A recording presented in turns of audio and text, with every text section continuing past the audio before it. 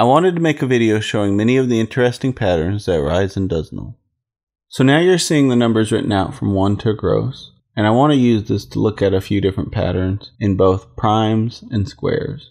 After the first two primes, 2 and 3, a noticeable pattern emerges. All other primes end in the numbers 1, 5, 7, or L. There's also a noticeable pattern for squares. They always end with the numbers 1, 4, 9, 4, 1, 0, and then the pattern restarts. Patterns that arise in multiples. Multiples of 2 always end in the same numbers. 2, 4, 6, 8, dec, 0. And the same thing happens with multiples of 3, 3, 6, 9, 0, multiples of 4, multiples of 6. But it doesn't stop there. There are also patterns hidden in the 8s, the 9s, and the Ls. I haven't made a video about decimals in Dozenal yet, but it will be coming up soon.